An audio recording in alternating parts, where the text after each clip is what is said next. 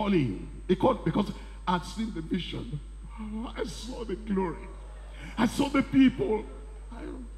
I saw them holy and righteous. And I said, Lord, I will do it. And since I said I will, if I don't want to do something, even with a human being, if you talk to me and I understand you, and I say, I'm sorry, I don't want to do that. When I say I don't want to, I never understand my background. I was trained by an atheist who never believed in God. And we stood eyeball to eyeball. And when he said, when he said, do this, you can flog me from here till that time. He did. Blood was gushing out. I have the mark in my body today. And he said, William, I said, sir, do this. I said, no, sir. Continue to beat me. Until when he was tired, he left me. 3 weeks after, I went back. I said, sir, 3 weeks ago, do you remember me? He said, yes. I said, look at the mark here. It's on my hand here. I said, I came to tell you once again. I didn't do that thing, and I'll not do that thing. He said, my boy, I am sorry. And for that man to say I'm sorry to a teenager like me at that time, that was something. I wasn't even born again. But my name is William, a defender of the faith, a defender of the truth. And when I stand and I say, this is what the Lord has told me, and this is where I'm going, there might be 1,000 lions in the way. I will get there. And you need to have the same mind and the same spirit that this man said what the Lord called him for. If you're going to join me, join hands with me, and then raise up this thing. I'm the one that saw the vision. I'm the one that saw the people. I'm the one that saw that this is the kind of church the Lord wants to raise up through me. I told you, didn't see the vision. If you're going to join hands with me and we do it together, well and good. But if you don't want to, why don't you find another church and say the holiness in that church is too much, the standard in that church is too much, the sanctification in that church is too much, and find another place, because in this place is going to be the gateway to heaven. This place is going to be a place where raising up people that will have the marks of the true Christian church. And anyone that joins me, that wants to say, we'll do it with you, I say, come along. And if I see that spirit in you, the same spirit, the same heart, and the same excitement, and the same sanctification, and the same consecration, we'll walk along together. But immediately I see that this one came to destroy my vision. It came to destroy what the Lord gave me. I'll just pack you aside and go my way, because when I go before the Lord Almighty on that final day, He's going to ask me, what did you do with the vision I gave you? And I can say from 1973 to 2011 and 12 that, God, I thank you. As long as it's in my hand, I've done my best to make the church what you called me that it will be. Some people have loved me and some people have hated me. Some people have come near, some people have gone away. I've had some people that are very close to me. I never knew I could live one day without their support, but they have gone, and I'm still here. I'm going stronger and stronger, and in the name of Jesus, I'll still be keeping strong until the final end, in Jesus' name. If you want to come and if you want to say, we're going to build that same church together, wonderful. And then, but if you say, no, we're going to ruin it, if God shows me, I'll say, sir, can you find your way to another place? Madam, can you find your place to another place? Because over here, we're going to do something that will have a mark of the true Christian church. And it's going to be like that in Jesus' name. That's why it says over here that He gave Himself, that He might redeem us from all iniquity, and then to purify unto Himself a peculiar people, a transformed church. And that is what this church will remain to be in Jesus' name. You need to understand, I have colleagues who are also leaders of other churches. I have colleagues who are overseers of other churches. We're very friendly. We're together. But you know, those early years, we just worked together and we led together and we did this together. You have a lot of them. But right now, when I saw that this is the way they are going, and you know, we still greet each other. Thank you, brother. Thank you, sister. And we still, you know, we still socialize a little bit. But then I said, this is the direction I'm going. And if I do that to those colleagues of mine that were together before, and I say no because they're not following after what what the Lord has called me for. And then you are now, this is your own chance now to prove yourself, to say that you have the same mind, you have the same attitude, you have the same goal, and you have the same passion in your heart, that we're going to go together. But once I see that this one has come to destroy me, this one has come to hinder me, this one has come to model up the great work that I sacrifice, everything I've got, I sacrifice it for. You think I'm going to be foolish? No, not at this old age, everything that God has given me unto the very end, I'm going to keep in Jesus' name. I might lose you, I'd rather lose you and keep heaven. I might lose you there, I'd rather lose you and keep heaven, because this church, the true Christian church that we're raising up, only the people that have that same mind, we're going to do it together in Jesus' name. I go to point number 2, that's the consecration. The consecration and also the absolute surrender. Consecration and absolute surrender unto the Lord. I'm looking at 2 Samuel chapter 15. 2 Samuel chapter 15. Let's see what consecration looks like. What real absolute surrender looks like. It tells us in 2 Samuel chapter 15 and verse 15. It says, and the king and the king's servant said unto the king, behold, thy servants are ready to do whatsoever my lord the king shall appoint. They said, we don't have any will of our own. Our will is swallowed up in your will. Our desires, they are swallowed up in your desire. We were your servants, and we're your slaves, and we're your followers, we're your disciples, and we are willing to do whatsoever my Lord the King shall appoint. And when you come to the Lord Jesus Christ and you recognize him as King of Kings, as Lord of Lords, and then you say, oh Lord, here am I. What am I living for? Whatever it is in my hand, I'm not going to allow something good to hinder something that is better. I'm not going to allow mundane things of this life and the superficial things of this life to hinder the things that are deep and supernatural and spiritual. And therefore, whatsoever thou shalt command in my life, it may affect my character, might affect my family, might affect my profession, might affect my education, might affect whatever it is. Whatsoever my Lord the King shall command, shall appoint. I'm not going to look at how does it affect mommy, how does it affect daddy, how does it affect my dear, how does it affect my honey, how does it affect my wife, how does it affect my husband. Whatsoever the Lord the King shall command, that I will do. That's consecration. Not the people that, will preach the word and will see black and white in the word of God, and then if I follow this, what will my wife say? If I follow this, what will my husband say? I have these children, and then I made this consecration before they came into the world, but now my little boy is telling me, Daddy, why is it like that? And then my little girl, 13 years of age, 14 years of age, is telling me, Daddy, we cannot follow that, we cannot follow you to deeper life, we cannot follow you here and there. And then they're saying, oh, Pastor, I don't want to lose these children. I'd rather lose heaven than lose my children. I'd rather lose holiness than lose my children. My children say that they can't follow this repentance. My children say that this kind of music that is just to give us heart to sing and then to be thinking about heaven, they say that kind of music is not all right for them. They say it's the jazz and the drumming and the dancing and all those things they do. They say that is what they want. And they say this kind of, a submissive life, a subdued life, a humble life, and then an appearance that makes you like, almost like Mary, the mother of Jesus. And then you're not looking like Jezebel. They say, we can't go on with this. Pastor, what are we going to do? Why don't we change this to accommodate my children? You mean that we should change the standard of the word of God for millions of people because of your little daughter? Think about that. Think about that. They say, because of my daughter and because of, these girls, they are saying, who are those girls? They study the Bible. Who are those girls? They know the original language of the Bible. Who are those girls?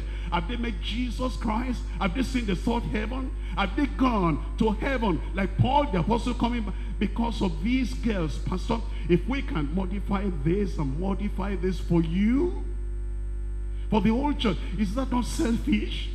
Is that not wickedness to change the word of God? And millions will go to hell because of you. Why don't you rather deny yourself and whatever you will do? God gave us grace.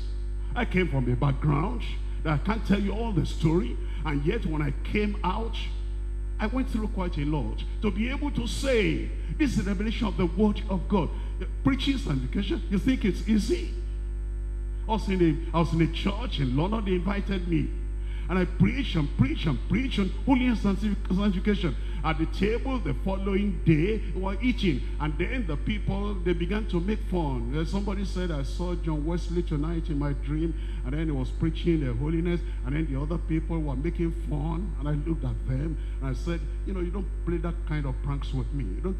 If you come to the table, you don't take the Bible, the word of God. And say you're a minister in another church. I said, if you don't want it, we want it in Africa. And so I came back and I kept on preaching what I was preaching. That hasn't changed me. And if I can do that with those white people, and I told them, this is where I stand, the word of God. And then you come over here, you are black, like I'm black.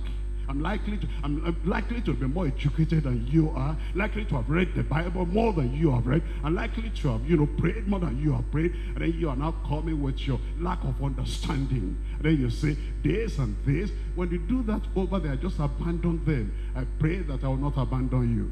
That we will stand on the word of God. And when we preach that word, if it strikes your life, if it cuts your life, if it does anything to you, you don't make fun of the Bible, of the word of God. You go on your face before the Lord. I'm the guilty one. The word of God is right.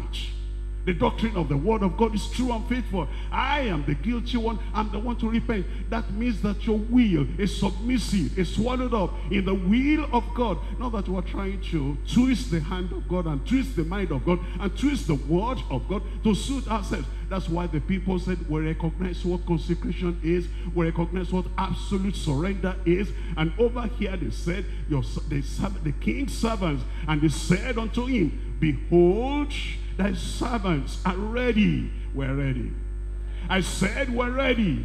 I didn't know those, you know, that day when the Lord showed me this great revelation and he said, this is what you do. And, you know, I was going to give up, becoming a professor and doing this and doing that. And the Lord demanded something of me. And I said, Lord, I gave everything. I not even read this verse at that time, but I said the same thing. I said, what do I have? What do I know?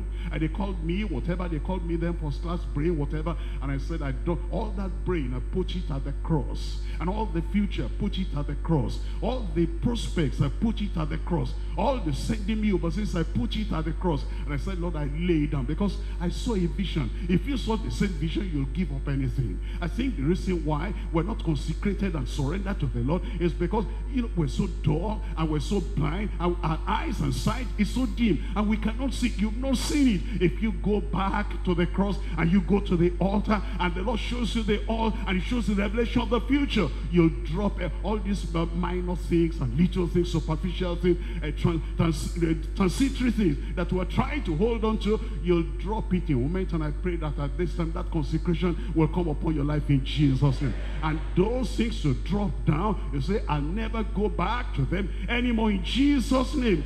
See, since I dropped all those things, my mind never went back to them.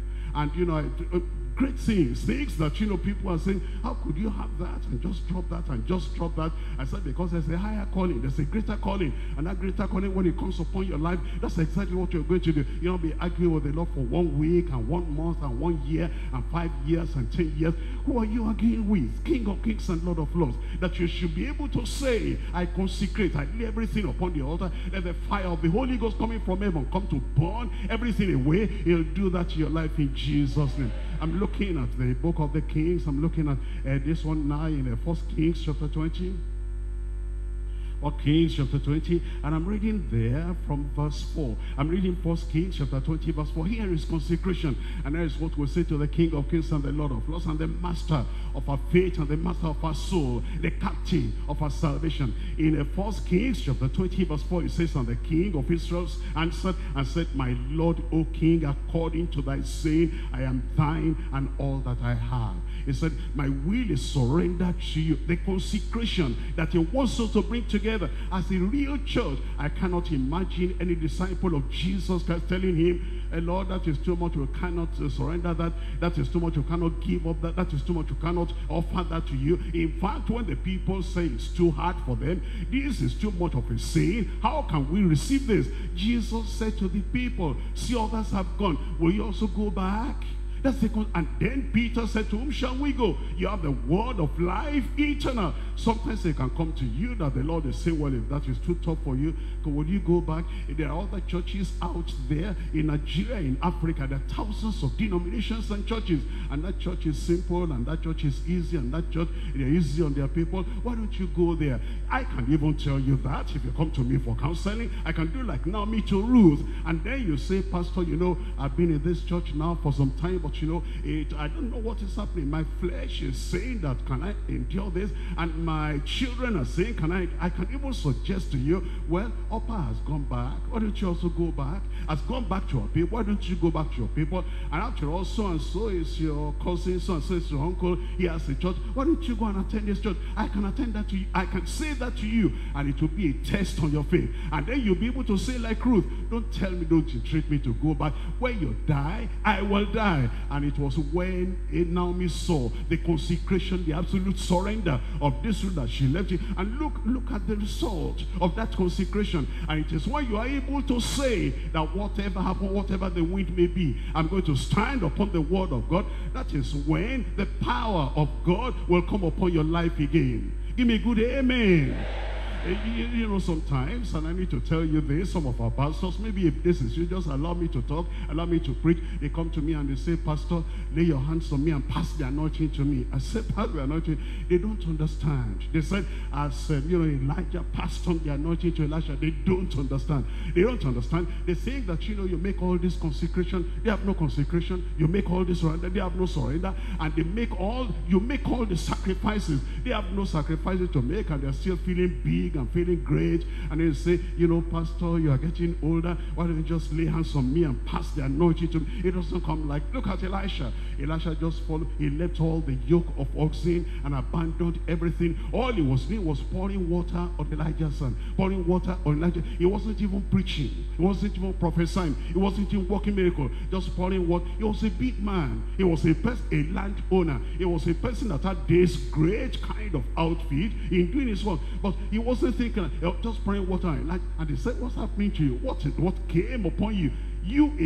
Look at this Elijah. He doesn't know the profession you have. He doesn't know the profession you have. He said, don't worry, don't worry. And then they said, the Lord is going to take your master away from your head today. They said, hold your peace, hold your peace. This is not time for discussion. It is time for me to lay everything down. He was checking and searching himself. Is there anything I've still not laid down? Yes, I know I've abandoned all my oxen. I've abandoned all my profession. I've abandoned everything. But now, what is it that is left? And then eventually, this man of God said, Elisha, you know what? Today, I'm going to be taken away from you. For if it was some of us, we become so familiar with the leader that you say, you're just telling me now, what kind of leadership is that?